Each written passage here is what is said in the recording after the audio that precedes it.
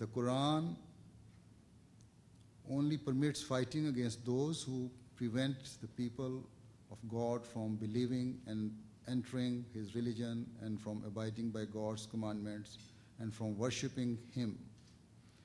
And God permits fighting against those who fight Muslims without reason and who drive the believers from their homes and their lands and who force God's creation to enter into their religion and who want to annihilate the religion of Islam and prevent persons from becoming Muslims.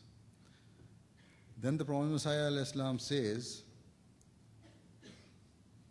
the fact of the matter is that the government, is mentioning the British government, the government does not interfere with the religion of Islam and religious customs, nor does it use the sword to promote their religion. According to the teachings of the Holy Quran, it is unlawful to fight against such a government because it does not engage in any religious war. The founder of the Ahmadiyya Muslim community also declares, some wild and savage Muslims name the cruel shedding of blood jihad, and they know not that to confront a just ruler is rebellion and not jihad. Moreover, a person who breaks a promise and who commits evil instead of doing a good deed and who punishes the innocent is a tyrant and a victorious general. So this is the true Islamic teaching explained to us by the Messiah of Muhammad sallallahu alaihi wasallam in this present age, who was to establish peace on a strong footing and was to enrich the world with an atmosphere of love and affection. Suicide attacks are carried out to inflict a wound on the soldiers of another army. But in reality, it is the innocent who are killed. This is wrong. It is the responsibility of the governments to secure the peace. Any act committed by a person who is not part of an army is not jihad, but a rebellion. The question I raised was the significance of jihad, and the response is that in this age, the jihad accepted by the Ahmadiyya Muslim community is the reformation of one's self. This is not a recent idea. It was mentioned 1400 years ago by the founder of Islam, sallallahu alaihi wasallam, upon his return from a battle, when he said that we are moving from a minor jihad to a greater jihad. And the greater jihad is the jihad of reforming one's self. And that is never ending and forever. The state of war does not last forever. True jihad is the reformation of the evils which are born in the times of relative peace and comfort. Serving mankind is a real jihad. And the 120 years of our history bears testimony to it. We are engaged in this jihad, whereas we are trying to bring mankind nearer to its creator. Our schools and hospitals, our plans for water wells and pumps in countries of Africa and Asia and in other poor countries, in far-flung areas of the world, are continuing. We are also helping those afflicted by natural disasters. Guiding us in this direction, the founder of the Ahmadiyya Muslim community says, at this time I specifically instruct my Jamaat, that is community, which accepts me as the promised Messiah, that they should always stay away from those foul habits. God has sent me as the promised Messiah and has clothed me with the garment of the Messiah, son of Mary.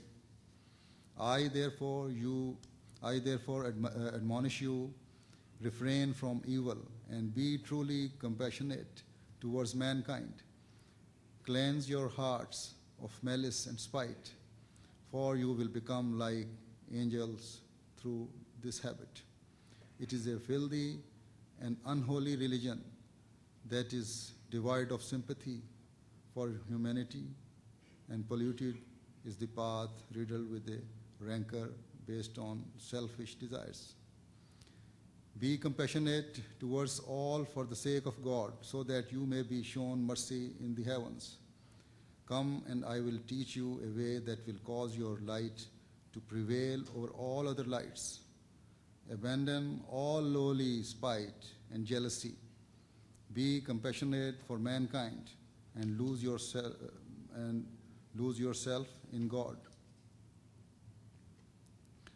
I have come to you with an order. Jihad with the sword has ended from this time forward, but the jihad of purifying your souls must continue. I do not say of this on my own accord. This is indeed the will of God. According to the Holy Prophet, peace and blessings of Allah be upon him, when the Messiah comes, he will put an end to religious war. Accordingly, I command those who have joined my ranks to refrain from all such thoughts, to purify their hearts, to foster sympathy, and to be compassionate towards the suffering. They should spread peace on earth, because that will cause their faith to spread in return. It is written in one of his books, The British Government and Jihad. So if we are engaged in such a jihad without hindrance, it is because of this spiritual system we are linked in as a chain, the leadership of which is in the hand of the Khilafat, or the succession of the Messiah of Muhammad, peace and Allah be upon him.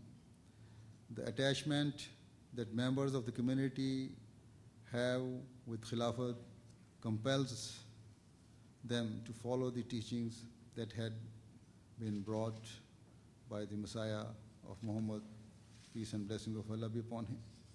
And that teaching is to honor and discharge the rights we owe to God Almighty and to His creation, to pull down the walls of hatred, and to spread the fragrance of love and affection. Though through the excerpts that I read before all of you sitting before me, you who are educated, now that I have made you aware to some extent of the true message of Islam, you should decide for yourselves whether Islam teaches terrorism or peace and security. It is neither right nor fair to condemn a religion merely because of the actions of a group or of a few individuals. So I request you to speak out for justice in your respective circles, so that an atmosphere of love and peace is created for each other. Your country is also among those who enjoy political and social superiority. Therefore, more justice is required from you. I now end this subject with the prayer that Muslims and non-Muslims carry the fear of their Creator in their hearts, so that they have good feelings for His creatures, for His creation. Allah help us all. I am grateful to you for having taken part in this function and for having encouraged us in our endeavors. Thank you very much. Thank you.